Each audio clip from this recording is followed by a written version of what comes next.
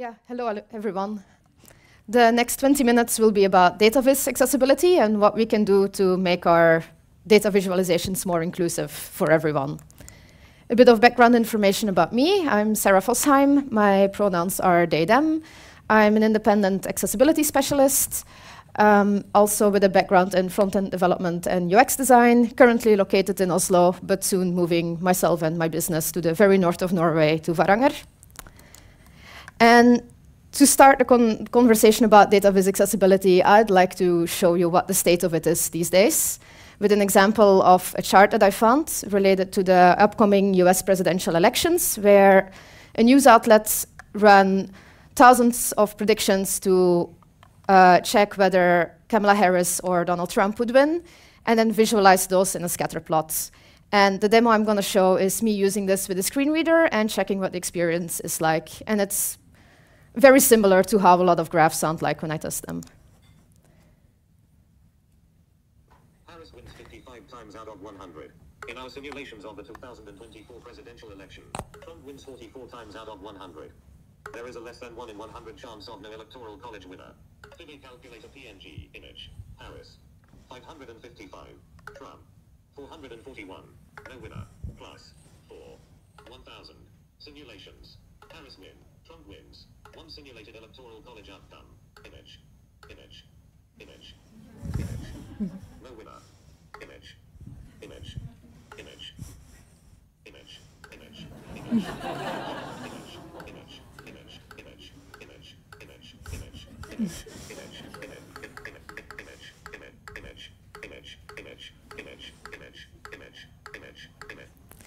So I'll stop it at that, but for those who didn't hear it because the sound isn't working, the screen reader read every single point on the chart, so 1,000 points, image, image, image, image, image. And that's of course because the developers tried to turn those elements into something usable for screen readers, turned them into images, but forgot to add the alt text. Or maybe they tried to add the alt text, but there was a bug in the code, so it didn't come through on the actual live version. And it gets this way because of the code, and it's very easy for us in the field, both as accessibility testers or as developers, PMs, designers, to just all blame this on the developer who wrote this one component or this one chart and be like, hey, you didn't add your alt text, what kind of a stupid developer are you, kinda. But what to keep in mind is that this isn't a code issue or it isn't a developer issue. When I see something like this, I also ask myself, did the designers do some research about what a chart like this should be like, what the experience should be like for a blind person? And did they communicate this and document this for the developers who will be actually implementing this into code? Did testers catch this? Did this even get tested with a screen reader? What's the process if the tester found this issue and said, hey, all those points are announced as an image? Did someone follow up on that? How do those fixes get prioritized? Does time get set aside throughout the process to plan for accessibility, to have this conversation? And also, is this part of our school system or our education system? When we go to conferences and we learn on what we can do to make our code better, is there any conversation about accessibility there? Is there any training budget when people want to go to conferences or go to training to improve their web development, dataviz skills? Do companies actually prioritize accessibility in that training budget? Will you be able to get a promotion if you choose to go for accessibility training rather than for performance training courses? And were people even aware that this type of bug can happen? To me, accessibility is much more of a culture and process issue than a specific code issue, design issue, planning issue. It affects everyone that touches your products in the process. So it's also important that, like, if you're sitting here as a PM or you're sitting here as a designer or a developer or a tester or as a CEO, like, there is going to be something in the world of accessibility you will have to do in order to make your product more inclusive. And when we talk about accessibility, I do want to recap a bit what it is we're talking about. And mostly when we talk about accessibility these days, we talk about web accessibility. And especially with companies who have offices in the EU, the past year, the conversation has been a lot around the European Accessibility Act and a very dreading deadline of June 2025. And this is important for a lot of EU companies because it's a law that says that all products have to be accessible for people with disabilities. And if not, people can actually file complaints and sue the company for not being inclusive. And of course, here in Norway, we already had laws like this from before. In fact, when clients approach me and say, hey, do you want to work with us on accessibility? One of their first things they ask is, do we have to comply to the Norwegian law system? And can you avoid us getting sued over this? And what the Norwegian laws say is that the private sector has to be compliant with WCAG 2.0, A and AA compliance. And the public sector has some additional requirements about what you disclose on your website and also has a newer version of WCAG to comply to. I'm not going to go that much into compliance these days, but I do want people to be aware of it, that when you are building a product, it is actually important to think of accessibility for more than just the users. You can get in trouble yourself as well. And in this, I keep referring to the Web Content Accessibility Guidelines, or WCAG, which is also something that if you start looking up accessibility online, you're going to come across this document a lot. And this might look quite intimidating to you, and it definitely looked intimidating to me the first time I wanted to get into accessibility work, and I opened this document, and I was just presented with text upon text upon text. So what's important for you to know here is that this has principles, which is things like that your content should be perceivable, it should be operable, it should be understandable to everyone, and the code you write should be robust. Then you can find more information about specific guidelines that you should adhere to, and then the actual success criteria are testable criteria that you can check. Does my websites include those things? And something fun there as well is that there's two small links that are very easy to miss: understanding and how to meet. Those for developers and designers that are implementing the work, there's a lot of information there on what kind of techniques you can use in order to make sure that, for example, an image is announced to people using screen readers. So when we talk about accessibility, we're often talking about alt text and about sufficient contrast, or about using HTML elements. So those are very specific things.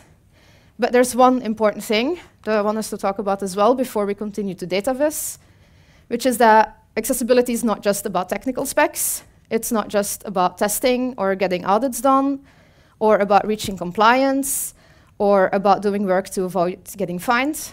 It's very much about including people, and more specifically about including disabled people. My screen stopped working. There we go.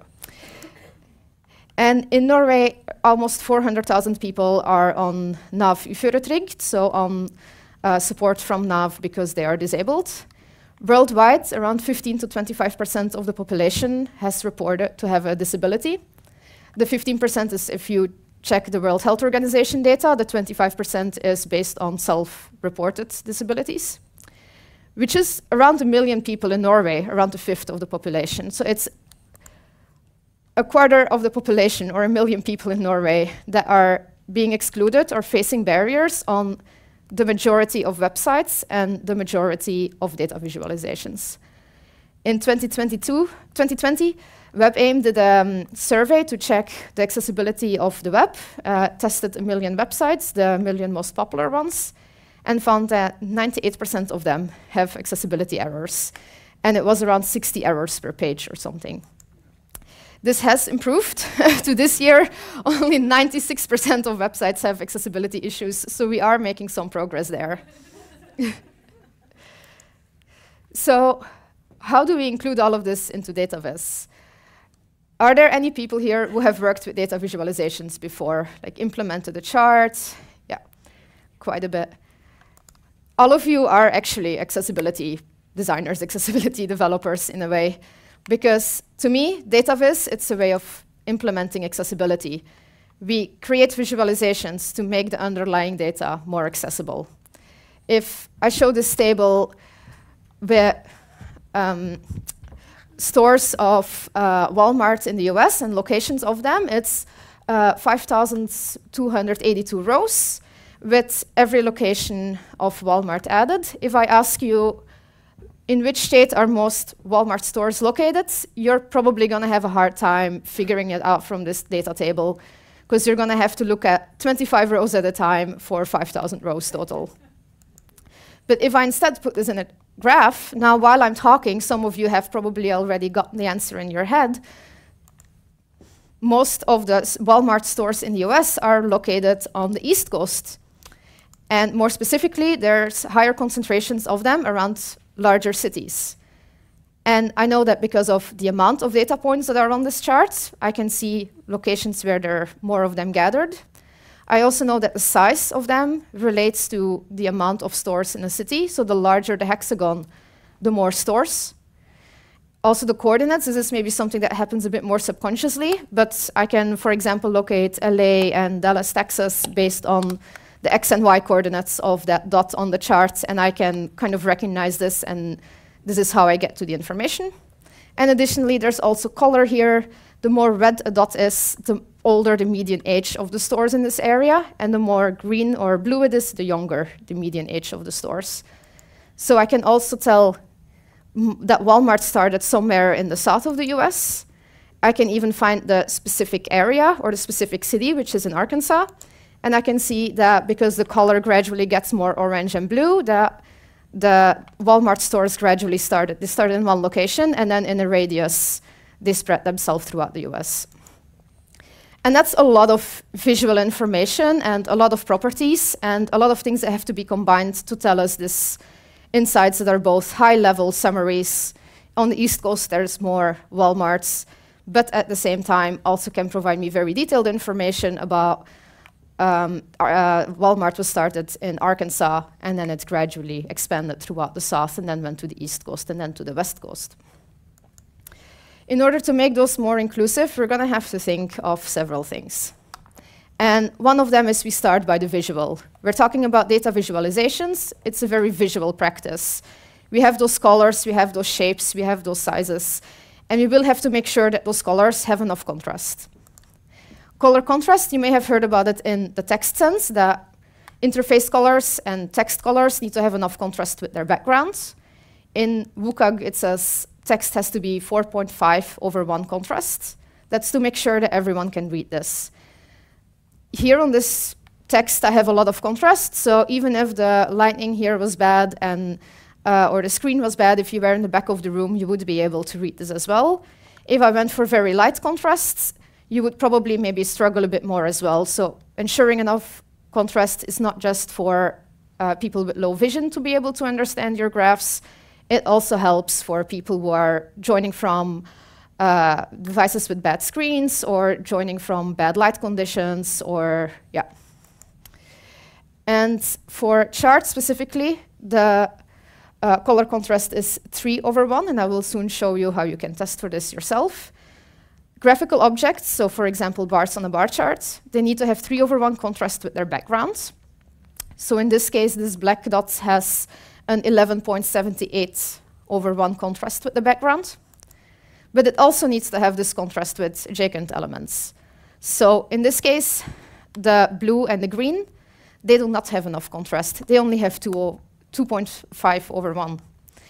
And the reason that this is important is because, for example, on a pie chart like this, if I am low vision and I cannot understand the contrast or see the contrast between both shapes, I cannot see the data, and I cannot see that 1/4 of this pie chart is dark blue and that 3/4 are another meaning. I can just see one color.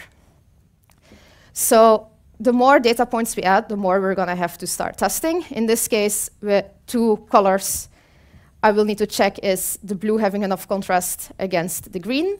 Is the green having enough contrast against the yellow background? And is the blue having enough contrast against the yellow background? Just adding 1 color means that I suddenly have to test 6 different colors. Is pink having enough contrast against blue? Is pink having enough contrast against green? Green against blue? And then all 3 of them against the background. So the more and more colors you add to your chart, the more and more colors you're going to have to compare to each other and find the balance between. And this is one of those areas where I feel like it's really advantageous to start early in the process, thinking about accessibility, because if you think about it, if you have a chart with like 5 different colors and you already have to do a lot of color adjustments, if you push this to production and everyone is using this chart and the colors have been used throughout other charts. If now 2 years from now you have to come back to this and start fixing this, suddenly you're going to have to go back to colors that you as developers and designers, your users, your investors, branding, all have gotten used to, and you're going to have to start making small tweaks to those or even going for completely different colors. And it's going to be quite a bit of work to like collect all the different shades of red you have throughout your project, all the different shades of orange you have throughout your project, and try to align them in a way. Whereas if you do this at once, as soon as in the design process the designer sees that one color no longer has enough contrast against the rest, it might be only a 5-minute job to just slightly adjust the brightness of one of the colors and make it work. And what we can do for this is there are very handy tools for designers. If you're using Figma or Sketch, there are plugins like Stark or Able that you can use. For example, Able is one that I use a lot. You select 2 colors or 2 shapes that have a color in your Figma artboard, and the plugin is going to tell you the contrast ratio and whether this meets WCAG, large text, small text, or graphical shapes requirement. Similarly, if you are a developer or a tester or in any way you don't have Figma and you just want to quickly check how your website is doing, there are automated tests like X, which is made by the Q, which is an automated accessibility tester. That one will pick up on color issues. And same, for example, if you're using Chrome, in the Lighthouse accessibility report, it will also pick up on color contrast issues. And for dataviz specifically, there's the dataviz contrast tool, which is recently made by someone from Schibsted. I think there's quite a bit of Finn people here as well. This one, following this, it's not necessarily going to make you WCAG 2.0 or 2.1 compliant, because it's based on a different algorithm of calculating color contrast that's supported in WCAG 3.0. So when you are trying to make your graph compliant to the law, you will have to do some extra checks for the WCAG 2.0 compliance. But what this thing does is it checks if colors have enough contrast and also takes the thickness of your lines into account, because it's in line on a chart will need more contrast than a big ass circle in the middle of a page. Related to color, and this is not something I'm going to talk a lot about, we have to also make sure that our color palettes are color blind friendly. And the reason I'm not talking much about this is because when it comes to dataviz accessibility, I feel like it's one of the main and only things that have been out there information-wise for a very long time.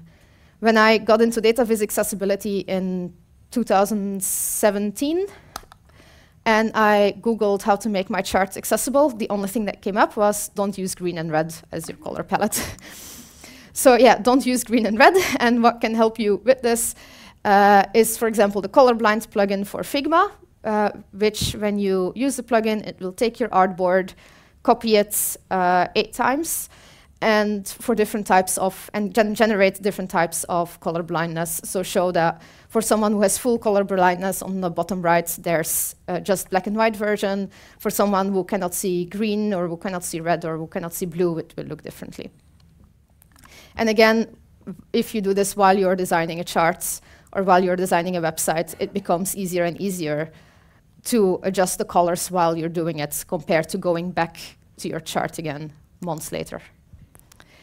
And if you want to test this in a website that's already live, you don't have to start picking those colors and recreating them in Figma. You can open, for example, Firefox Accessibility Tools, which has a little simulate button that simulates whichever web page you're on for different types of color blindness again. What did you say? Chrome has it too. Okay, great, hadn't discovered it yet. Also related to color is to not just rely on color. So this can be, for example, adding patterns or shapes to give meaning to data and not just green and red. But for example, a green circle means positive, a red square means negative. Then there's also the circle and the square as different. And alternative formats. This can mean different things. This helps both when it comes to color contrast or when it comes to the way you will perceive elements, and also to make things more understandable for everyone. For example, here, the charts that showed generations of, or the simulations of whether Biden or Trump was going to win in 2020. There were also like lots of data points on a scatter plot, but the data was available there in text format. Biden is favored to win the election. It was there in number formats. 89 out of 100 simulations, Biden won. And it was there in like a very visual format, a lot of dots next to Biden's face and very few dots next to Trump's face. So the data itself is explained in different levels of complexity and with different ways. Someone who doesn't speak English will maybe be able to understand what this is about by seeing that there's a big face of Biden with a lot of dots next to his face. If you find it, for example, difficult to understand the numbers, you can still read the actual text, Biden is favored to win the elections. If you are a more visual person who wants to see things in a 2D, 3D space, then all the dots will give you the information as well. Like there's a lot of different ways of accessing this. And similarly, there's the red and the blue, which is very well known as Republican and Democrat colors. It's also explained in a legend and explained with text on top of the dots and a picture on top of the dots. So both the explanation of the color and the data is in this chart visualized in many different ways. And a bit more detached of that is using tables as a backup to visualizations. We did say we want to add visualizations to make data more understandable and to summarize big sets of data in a way that we can maybe at a glance get insights from it. But data tables do give a very detailed and objective view into the data. If I want to know, for example, in the chart we saw earlier of the US, how many stores there are, or a big cluster of stores, which location is this? For me, who's from outside the US, I would have to Google a map of the US at the same time to compare which different cities are on which different places. Whereas in a table format, I would be able to say, okay, now take me to the biggest dots. Okay, that's in Los Angeles, California, and know the location. And now we get to the fun part, which is making sure that everyone, including blind people using the page with a screen reader, can get access to the data. For those who don't know, screen readers, they base themselves on the information that's available on the DOM. A screen reader is a piece of assistive technology, and the only way it will know what to actually announce is if we as developers give them that information. Typically, this is based on, for example, if you have a button, then those elements will let the screen reader know, hey, this is a button. And the screen reader, in this case, I'm using VoiceOver, will even tell the screen reader user automatically in their own system language, this is a button, and in order to click it, these are the specific screen reader controls that you can use. This is not something you as a developer have to think about. As long as you use the button element, the screen reader user will be able to click the button and will be told in every way possible that this is a button. Similarly, if we use the H1, H2, H3 heading tags, those give structure to our page, also for screen reader users who can pull up this very useful heading menu and get an overview of the page and the content of the page, similar to how we might visually scan a page for headlines. And then they can choose one of those headlines and automatically navigate to that part of the page. Now, when it comes to dataviz, for those who have created data visualizations, SVG elements, they don't carry much semantic meaning. They're just, as you see there, for example, a path that has been given a fill and a lot of coordinates. A screen reader, first of all, does not know how to access those elements, but it will also not know what to actually tell the user. Like, it cannot tell the user, here are the coordinates of the shape. It needs to do something with it, and that's, again, where we as developers come into play. And one option is to turn the entire viz into an image with alt text, to put a role image and an area label with the description of what's visible in the image on just the top of the SVG. Then the entire chart will be an image. And in this case, the screen reader will say, this is an image, 53% of orders included drinks and ice cream, 47% of orders were for ice cream only. And this is, again, something where automated tests can check whether or not the image roles have an alt text associated with it, but they cannot test the quality. If I, for example, post a picture and I ask, is this a photograph? Is this a bird? Is it a European herring gull? Or is it an adult herring gull looking straight at the camera with a stern look on her face? automated test will be able to check that this alt text is there, but it will not be able to tell me if this alt text is useful for the user. That's again something where like developers and designers and testers will have to collaborate. Another option is what the graph in the start of the presentation started doing, and it's to make those individual data points into elements that are accessible by a screen reader. So, for example, a list or a table is something that has semantic meaning, and that can also be used as a tool of grouping elements or sorting elements or communicating this type of information. NVDA, line 106 with 6 data points. This is the most used screen reader in 2019. Region 1. December 2010, 34.8%. NVDA, image 2. May 2012, 43%. NVDA, image 3. January 2014, 51.2%. NVDA, image. So this is a chart made with HiCharts, which is a Norwegian company that makes data visualization libraries, and those also have really good accessibility support options. So in this case, the screen reader has understood that this entire line is one category of data, has some high-level information about it, and then the user can choose to go into detail through all of those steps. This is again something that will require manual testing, accessibility reviews, user tests. This is a place where it's very good to get a user in front of your chart and get them to interact with it. And again, tables, they're always a really good alternative to have, even if you do all of those other steps, because first of all, they give this objective view into the data, but they also are very recognizable. A screen reader user, whichever table they land on, wherever on the web, if it's coded as a table, they will have the same controls to navigate vertically and horizontally and get all the information. Then this should not be confused with keyboard accessibility, because screen reader users do use keyboards, but they also have their own commands. I'm not going to talk that much about keyboard accessibility, but what we need to know there is that designers can help a lot documenting this.